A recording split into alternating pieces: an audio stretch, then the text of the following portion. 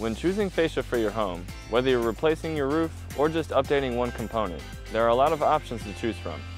I'm Thomas Williams with Colony Roofers, and today we're going to talk about two of the most common choices for fascia, PVC and wood, and give you an honest comparison on how they stack up to one another.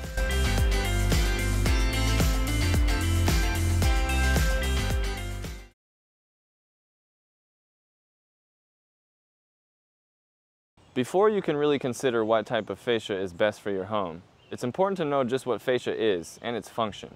Fascia is also sometimes called frieze board or closed barge board, and it's a long horizontal trim that runs along the eave. Fascia provides insulation and ventilation, and it shields the underside of your roof against the elements.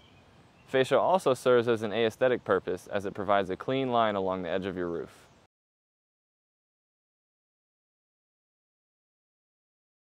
Whenever you're comparing two things, you'll want to take several factors into consideration, such as cost, durability, maintenance, and aesthetics. Let's talk a little bit more about each of these.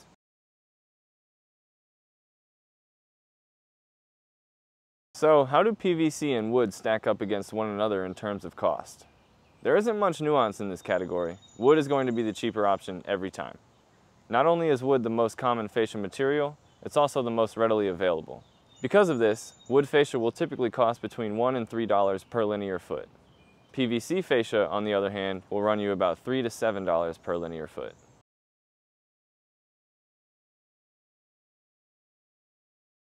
Next, let's talk about durability.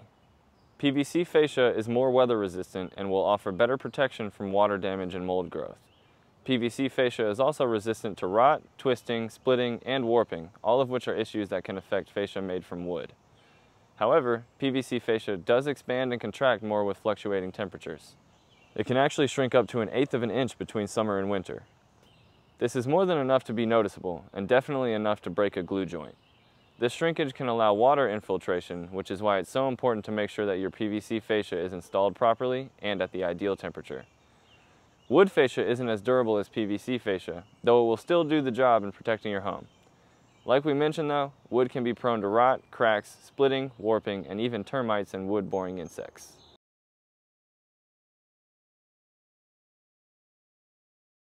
If you're looking for the lower maintenance option, PVC fascia is the choice for you. Wood fascia requires regular upkeep and maintenance to protect it from the issues we discussed, like rot, cracking, and splitting. You may need to reapply the waterproofing on wood fascia, and you'll want to repaint it when the paint begins to crack, which can be as often as every few years. PVC fascia may require more cleaning, particularly if it's white, to keep it from looking dingy, but this is more of an aesthetic concern, and in terms of other maintenance, it's minimal.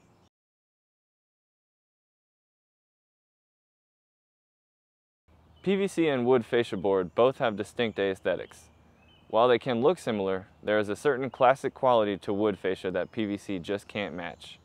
PVC tends to look more modern, so it's a great choice for newer homes. No matter what you choose, they both come in a variety of colors and finishes, so you aren't limited in terms of color with either option.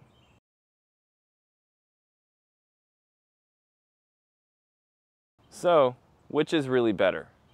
PVC fascia is superior in terms of durability, maintenance, and longevity. However, PVC is the more expensive option between the two. Ultimately, your choice comes down to personal preference and aesthetics. Older homes, or homes with a more rustic appearance, might not be suited by the more modern look of PVC fascia, and wood may be able to provide you with the look you need. At the end of the day though, for a low-maintenance fascia board that will last a long time, PVC is the better choice.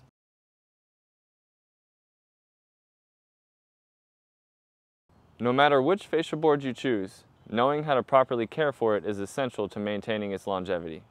Regular cleaning is very important.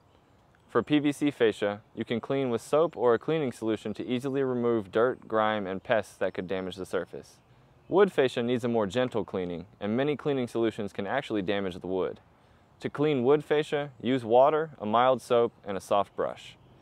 Wood fascia also requires treatment with a sealer or waterproof coating every so often to protect it from rot or water damage. And finally, both types of fascia should be visually inspected on a regular basis for any obvious signs of damage.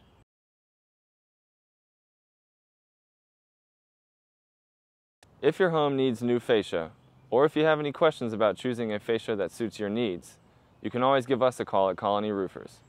We have a knowledgeable team of professionals who are always ready to help out, no matter what your roofing needs may be. Thanks for watching.